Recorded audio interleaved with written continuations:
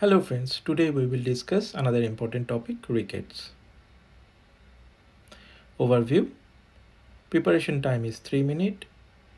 For examination and discussion 8 minutes allotted. Warning bell will be given at 6 minutes. Total marks allotted 8. Scenario, there could be skeletal manifestation, dysmorphism, severe rickets with more than 2 years of age, which is seen in not nutritional rickets, most common cause, hypophosphatemic rickets. Introduction, greet, introduce yourself, define your role and responsibility, wash your hand with sanitizer, take all the COVID precautions, ask for consent for examination and exposure. Make rapport by asking short question, what is your name, who is your favorite sports star, and explain what you are going to do before you start.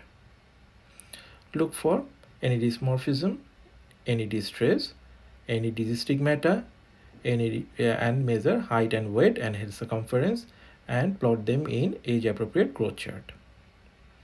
Look around the surroundings, look for any device or any drugs like vitamin D supplements, phosphate supplements. Start inspection from head to toe. In head, you may expect dolichocephaly, frontal bossing, wide forehead, craniotabes, wide open frontals. Dental caries, delayed dentition, dental crowding could be there.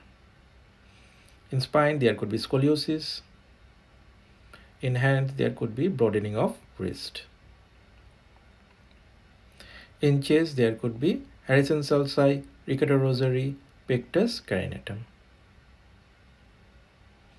In abdomen, there could be toast liver or divarication of recti muscle. In extremities, you may expect genu-valgum, anterior tibial bowing, broadening of ankles, pes planus, widening gait, Marfan sign. In order to finish examination, mention the vitals and other systemic examination finding. Investigations, you have to do bone profile, liver function test, renal function test, urine analysis for Fanconi syndrome, parathyroid level and vitamin D level. Remember the wrist X-ray finding.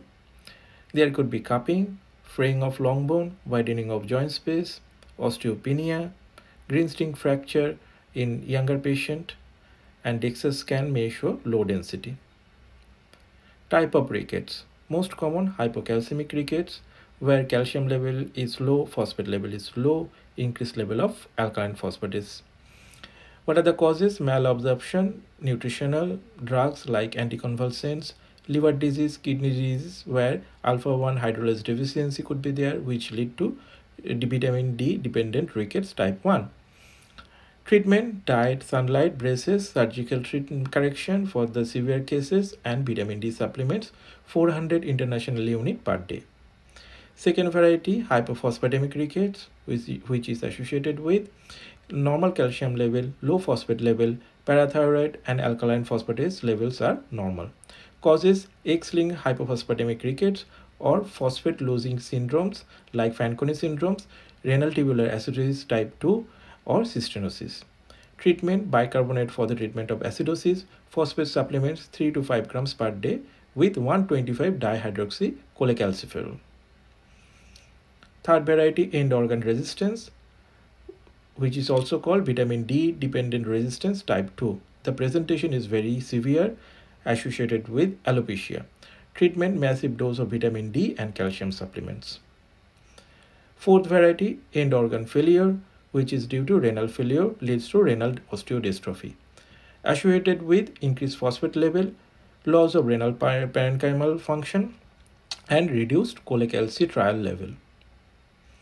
You need to remember the Strauss therapy, which is mega dose of vitamin D, which is given in short term orally or intramuscular administration. The total dose of vitamin D administered is 3 to 5 lakhs international unit as single dose or divided in 2 to 4 doses, given in interval of days to several weeks. Thank you.